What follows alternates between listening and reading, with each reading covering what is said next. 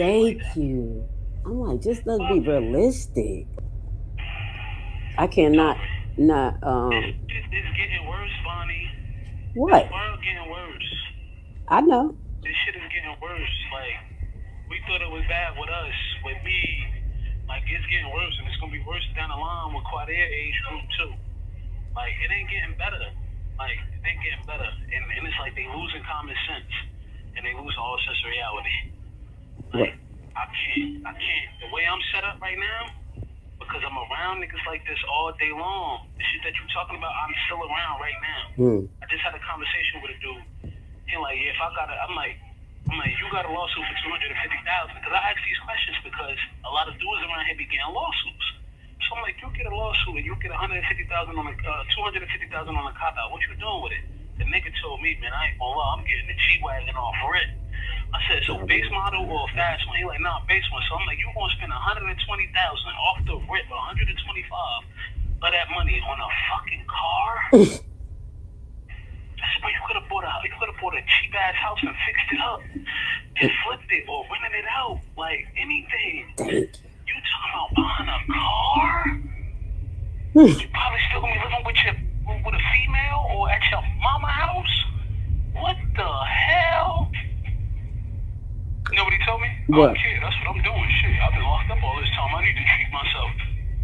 Treat yourself for doing fucking nothing. That's what our people like. We like to treat ourselves so fucking much, and you ain't accomplished too much shit. For real. And I'm around, and like the 80% my ass, it's like 95% of dudes in here that think like that. That move like that. Like, you could tell by how they move in here when they order. They don't stretch their canteen out. They don't order the necessary. They order what they want. And then walk around here and ask niggas for shit. Yo, you got a deodorant? You just spent $100 on canteen and you ain't bought deodorant, my nigga? No, I ain't got nothing for you. I'm blunt. I be killing these shit. They be like, hey, you got deodorant? Yeah, but not for you. I know that's right. What? Like, Word. Nah, you just hitting with some deep shit. That's true. I don't understand where the people priorities at, but it's still because I do understand, as we talked about, they program for this shit. You program for this shit. This week asked me, he said, what would you do? He said, what would you do? I said, what would I do? I said, if I had a $250,000 right now and I was on my way home, I said, I'm gonna buy a car.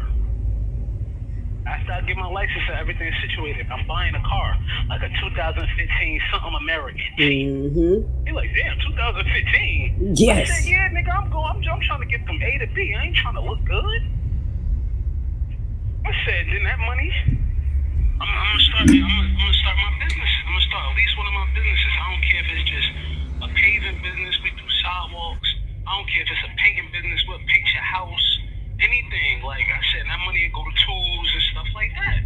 And I said, that's an investment where I'm going to make money. Exactly. Take that 250, buy a box truck. Start delivering real quick for Amazon. Bubble up. This is what I'm saying. I said out of that 250,000, I probably ain't even blow through 50 yet. Thank you. Yo, word up. Even think about that shit. Even when people get their tax money, like, yo, I couldn't understand how they used to blow. I used to make my tax money last for 6 months. This the first year it never lasts that long. I was like, yo, how the fuck they just blow through that shit? I'm spending on wild shit. Like, I'm about to get me a little educational program. I'm about to do a little shooby-dooby, pay these bills off, kind of make it stretch, hold that. That's what I'm saying, though. I don't see and it's like, you have 60 seconds remaining. It's not like I'm talking to motherfuckers that ain't got responsibility. They got kids, everything. They not even thinking about their kids. And these the same people that keep saying, I'm gonna be a millionaire, I'm gonna build generational wealth with this frame of mind. Going through that. With this frame of mind, exactly.